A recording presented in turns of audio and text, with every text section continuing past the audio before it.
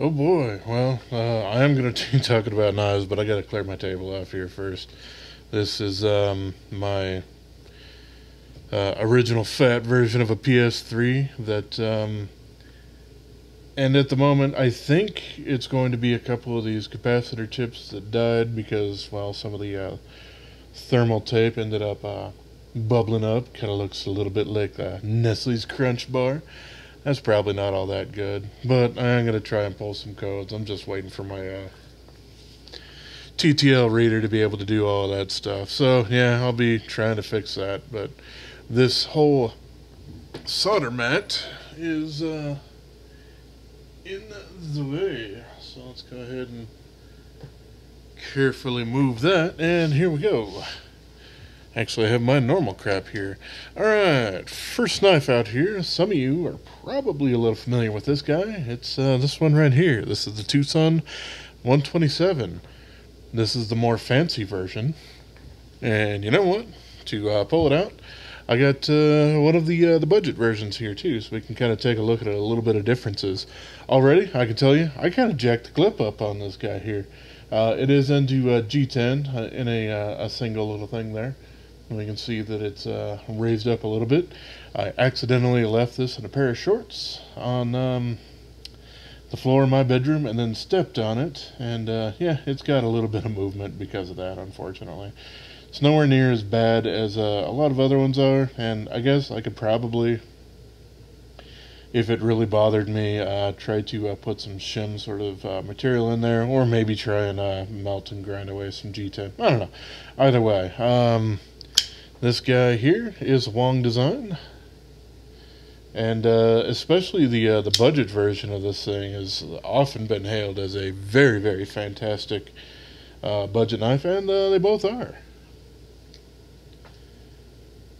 Now there are some differences here. Obviously, besides the pocket clip that's different, this thing is also a titanium linered knife, one of the few that they've done, but not the only one, whereas this one's of course steel.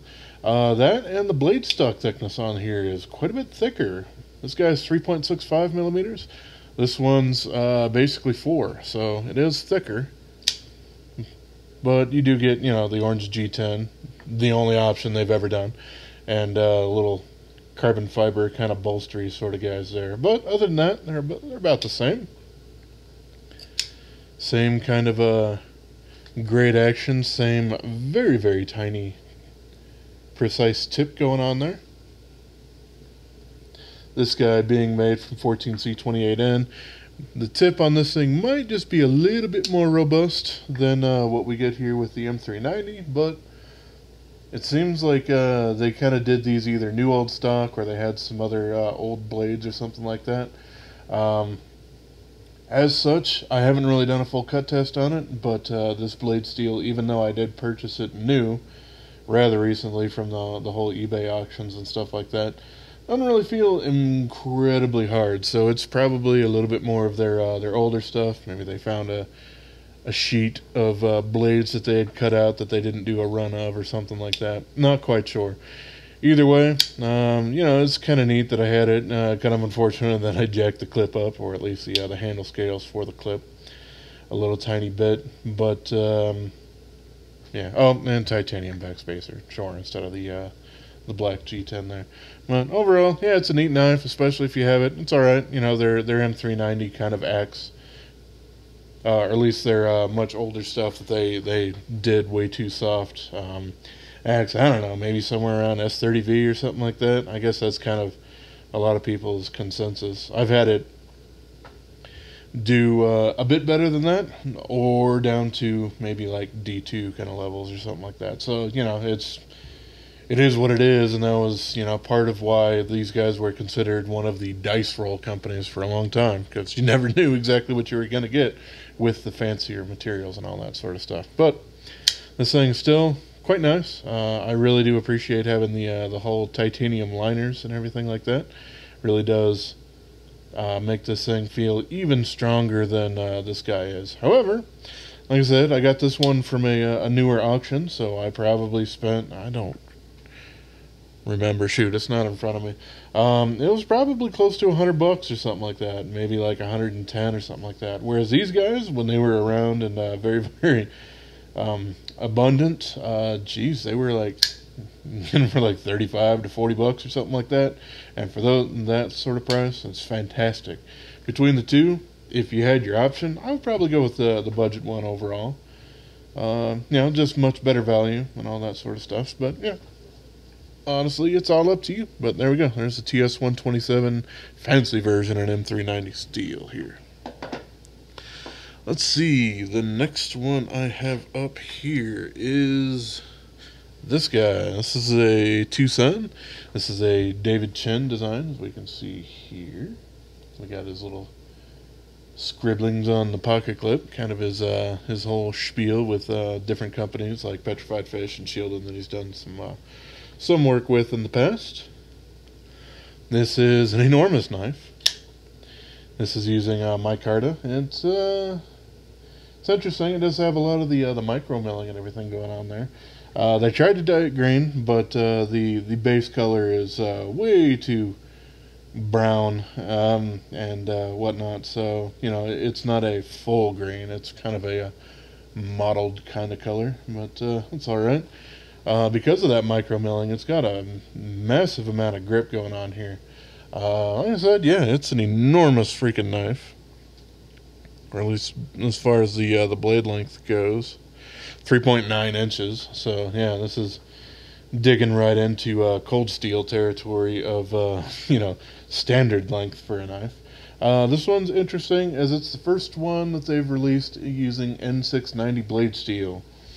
N690, it's interesting. It's at or maybe a little bit better than 440C.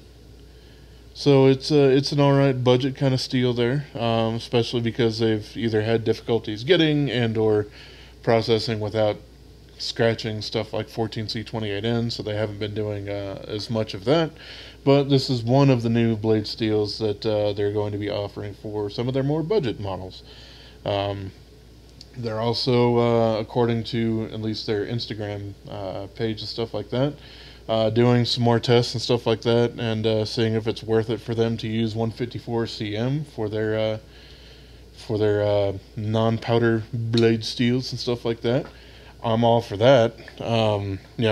Some other companies like Kaiser and recently Concept, I think QSP a little bit. There's been a lot more companies jumping on using 154 cm, it's a great steel. It is in that 440C family, but it is, much improved as far as that, which both of those were technically designed for ball bearings, not necessarily knife blades, but hey, 14C28N is one of the very few blade steels that was ever designed specifically for knives.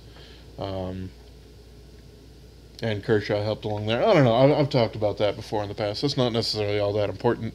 But because of that, I do sharpen this to a little bit more obtuse of an angle than I would for a little bit higher end steels, just because this doesn't have quite that stability at a really, really thin edge. So, like 440C and stuff like that, I'll sharpen this to about 20 degrees. I think it was about 22 out of the factory or so. So it did take a little bit of reprofiling to get it there, but not a whole lot. And this blade steel isn't very difficult to end up sharpening overall. Supremely great, excuse me, action out of the box there. But it's really hard to mess up a knife that's quite thick and has 3.9 inches of blade length on there. 3.8 millimeters. So the TwoSun special as far as the thickness of the blade there. At least the blade is all sorts of sunken in there. I don't really have any troubles with that. It does have their large deep carry pocket clip, but yeah, the flipper tab and the that flick out does a pretty good job. Looks like high saber grind there. We got a little bit of a fuller and then a swedge up top. Whole bunch of those marketing words and stuff like that. And we have these thumb studs, which they use on quite a few models. They are titanium, just like they are on pretty much anything else. For some people, that's interesting because they can anodize them to have just a little bit of pop of color or something like that. I don't know. Maybe green would be, probably the best way to go, even though it is kind of one of the more difficult colors to reach with the anodization, since it's on the very high end of the voltage range for you to color and treat them and all that sort of stuff. Really, really neutral handle. And we don't really have much in the way of contouring. We have milling that's happened, but we have a lot of flat areas at the bottom here. They don't curve around all that much. As such, this definitely feels more like a budget knife, and especially these last two fingers here. Not the most comfortable thing out there, but it does a lot of things pretty good. It's got a decent sharpening choil on there. This is definitely much more designed for tactical applications with the very large sort of blade length and the clip point with the decently thick tip going on. All that sort of stuff. It's interesting, but definitely another one of those budget knives that it'd probably go by the wayside. Not a whole lot of people probably super interested in it, but I was kind of interested to see how their N690 ends up doing. It seems to be pretty good. This one, it still took me a decent amount of time. I'm not saying the blade steel was soft, but I have had another one, an N690, a little bit more recent than this one, that does feel a bit harder. So I don't know if maybe I got like a 58 on this and then it was closer to 60 or something like that on the other one. Not quite sure, but yeah, there we go. There's that. Let's see. Next up that I got, I do believe I've done a full review on this guy. This is the TwoSun TS500. This is another David Chen design, but this is a little more high-end, not G10 or Micarta sort of stuff. It is still D2. And yeah, this thing is wild. Super tall, decently thick, and a very, very interesting blade configuration here. Maybe kind of looks a bit like a Tonto, but I really do look at these as two very, very different edges. We got a very, very high flat grind going down to here with a bit of a downward cant. So, that helps out, especially with the ergonomics, to be able to push into that, and it will, starting at the top there, you have a lot of blade to keep hold of all of that. This portion up here is, all intents and purposes, Scandi grind, where it goes literally to zero. I think I've probably put a bit of a micro convex or edge on it from doing some stropping or something like that after I played around with this thing a bit. But yeah, this thing is interesting. It's not a chisel. It's fully ground both sides of it. So if you are going to try to do some chiseling tasks or something like that with it, you do have to keep that particular thing in mind. Also, if you are going to sharpen this thing, it's much easier to do it freestyle because you can very much feel that single edge or bevel that's going on there. Something very, very difficult to end up achieving with a lot of fixed angle sharpening systems, especially ones where you have to adjust it with the worm screw or something like that. So yeah, there we go. There's the blade on it. We have a hole. I haven't had much luck at all deploying this at all. My hand is on the pocket clip, which is only putting pressure on some micarta. It's not really affecting the subframe lock. And no matter what, I cannot do it. And my finger, at least, way too thick to be able to do a reverse flick on this thing. So, flipper tab only, pretty much. And you know what? This thing's pretty darn ugly. We don't have any snaggletooth issues going on here. It's pretty ugly. It is using some of their older Micarta, but they've dyed it black. They've done that on a couple of them. And obviously, you can see it doesn't fully take it unless you submerge it for way, way longer than is probably reasonable with it. But the ergonomics, despite all of that, are fantastic on this thing. I don't really myself have a huge amount of need for this kind of Scandi or high bevel sort of tip there, but the rest of it functioning as a sheep's foot or something like that is quite nice. I've actually enjoyed cutting with this thing a heck of a lot more than I thought I would. But yeah, it also has their large and domed call-out pivot collars. These ones are much more difficult if you're trying to modify them to remove that. If you don't like the whole call-out pivots and stuff like that.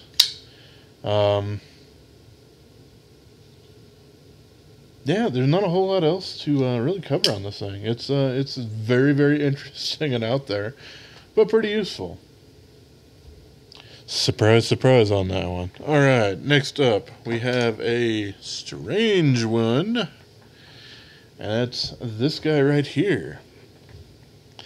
This is the Rihe RH186. This is sold directly from his website.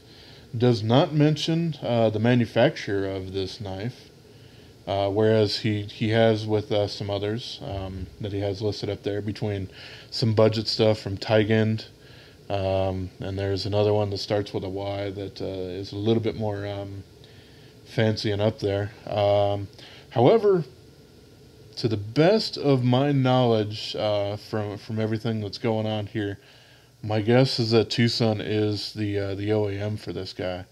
Not sure exactly if there was a contractual reason why he was able to release this as a Rihe model only, rather than it actually having TwoSun branding on it. But I'll walk you through some of my thought processes on that. But still, we have a slip joint here, titanium, and then we have basically some brass cages here that are holding 3 panels of white lip mother of pearl. I think they refer to it as fritillaria on the website, which is a terrible mistranslation because fritillaria is a type of flower, but it's also known as some sort of mother of something or other, and I think there was just a complete mistranslation that they should probably look into or something like that in the future.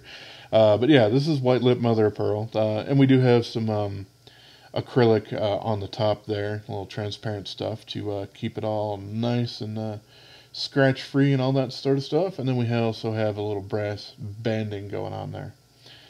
This is quite thick, which that's the first thing that makes me think TwoSun, because TwoSun loves to do slip joints, especially the closer you get to 4mm blade stock thickness for reasons, I guess.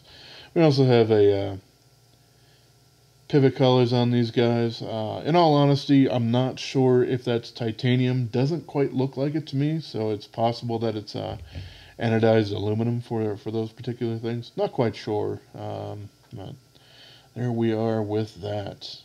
This thing is really, really attractive. The fit and finish on it is quite nice.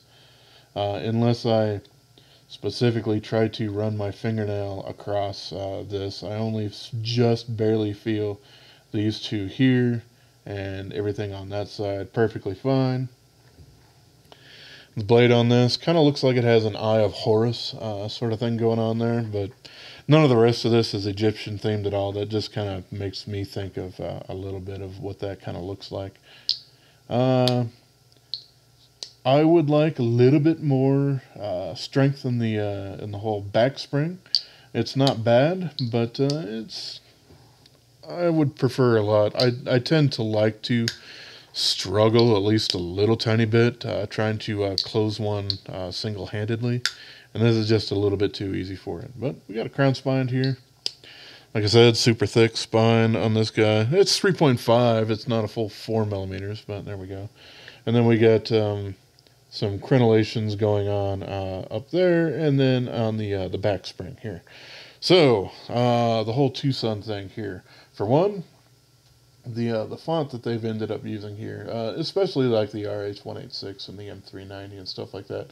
Sure, their logo is going to be a little bit different, but that's the same font that TwoSun ends up using in a lot of stuff. Two, they've done quite a bit of work with TwoSun in the past.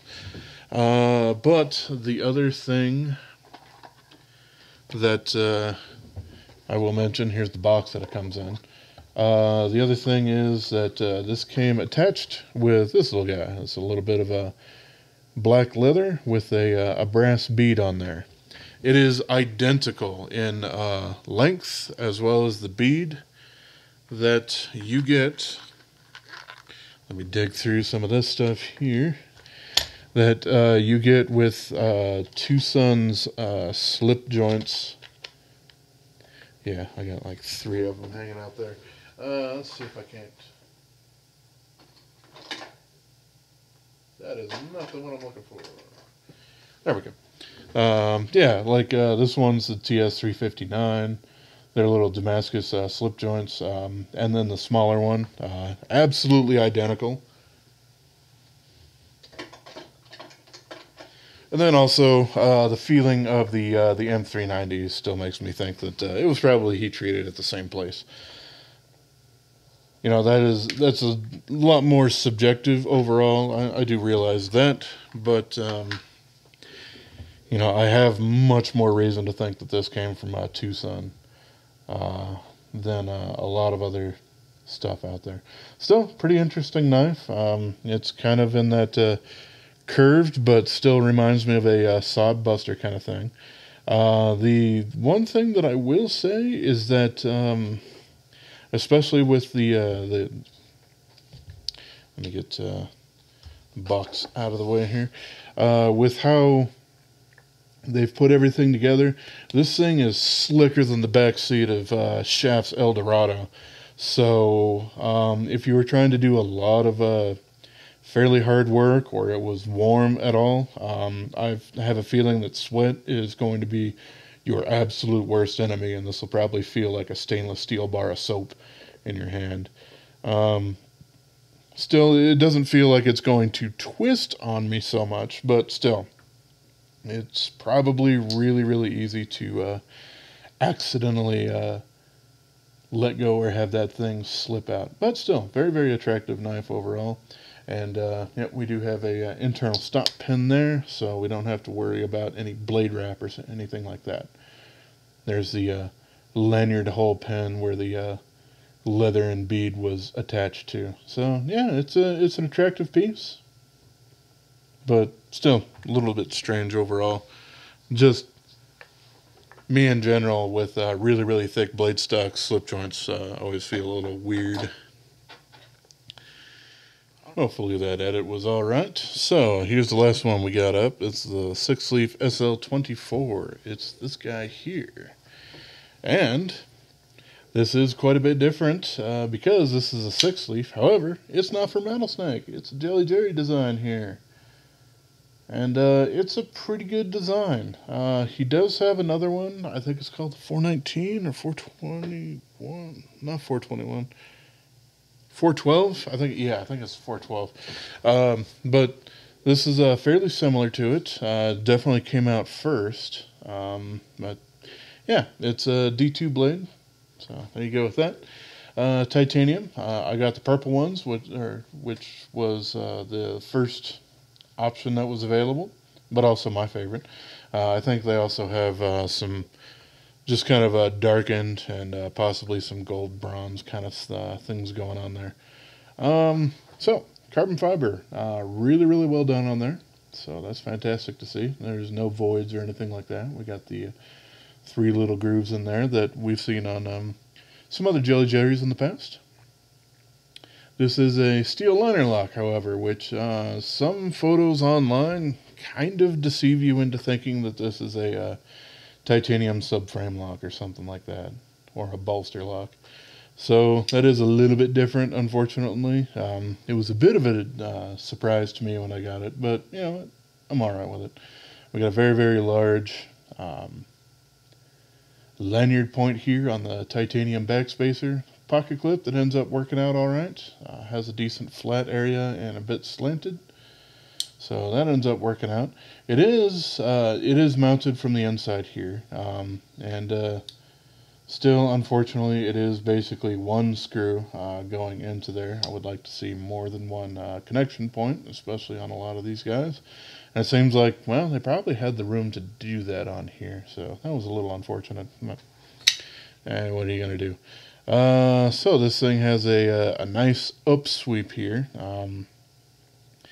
I guess you could probably call that whole things that it has a little bit of a harpoon kind of look to it, but for me it just basically is the thumb ramp here. Very, very large crenellations.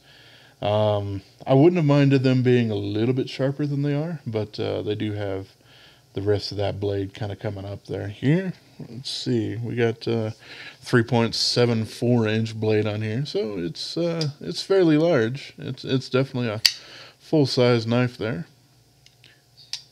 We have the sandblasted finish that SixLeaf basically has adopted across the board on every single knife that they do,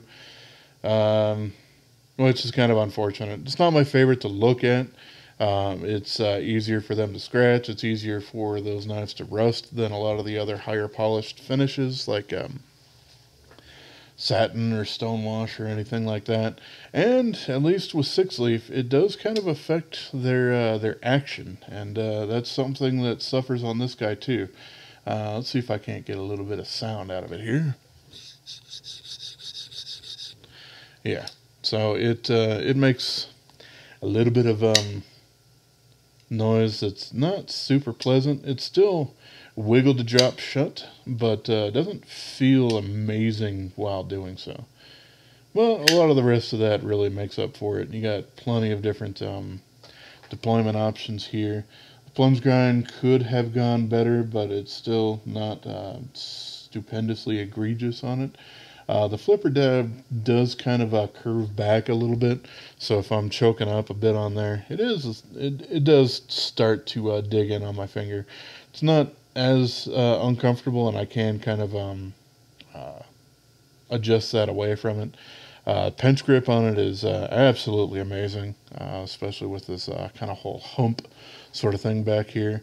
And a reverse grip is pretty darn good on it as well. Not necessarily for doing pairing things, but if you are trying to do some chest lever cuts or something like that, where you hold something in this hand that's sticking up, you can really get across that. So that's fairly comfortable as well. So I'm not sad about this knife at all.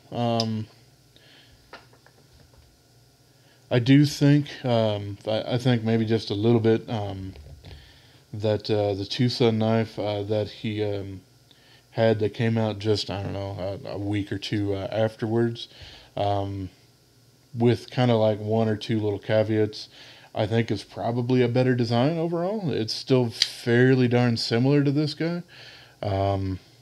However, it does have a bit longer blade. It's basically all belly instead of having a bit more of a short point there or something like that. But still, it's a nice knife, and you know, especially if you can grab one of these guys from an auction, or if it actually comes in for a decent retail at like White Mountain Knives or something like that. These guys are a pretty good buy at, I don't know, probably 60 to 70 bucks. It might not be all that fantastic if it's pushing up towards 100 or a little bit over that, though. But, I don't know, that's just kind of my opinion on the whole thing, and how I've ended up picking up a lot of SixLeafs for decently cheap through their eBay stuff. Absolutely no snaggletooth on this guy here. We got the stop pin up top, but it does come out to right behind that that flipper tab, as we can see. So that would affect back there. So if you wanted to do anything with sharpening choil, very, very easy to do so on this guy. So, you know, it doesn't have an internal stop pin, but at least the or internal to the blade stop pin, but you can still modify this thing fairly decently if you need to. So yeah, it's a pretty good model overall. I like it. But all right, yeah, we've come to the end of the video. I was just checking to see if there was anything else kind of going on here. This guy is a little bit heavy at like 6 1/4 ounces, though. That would be 177 grams. So yeah, a little weighty, and a bit of that's probably the stainless liners, where we do have quite a bit of skeletonization going on there, but still, yeah, that and the thick, heavy D2 blade. But alrighty, there we go. There's everything that I had here. I don't remember the order. So there's the SixLeaf SL-24, the TwoSun 500, the TwoSun 505. We got the Rihe RH186, and then we got the TwoSun 127-M390 fancy version. So there we go. This one went on a little bit longer than it probably should have, but you know what? I guess I can't help but talk, since I don't do that enough in my daily life. At least I can talk into a microphone and a camera. So, alrighty. As always, I appreciate y'all for watching, and have yourself a wonderful rest of your day, yo. Subscribe.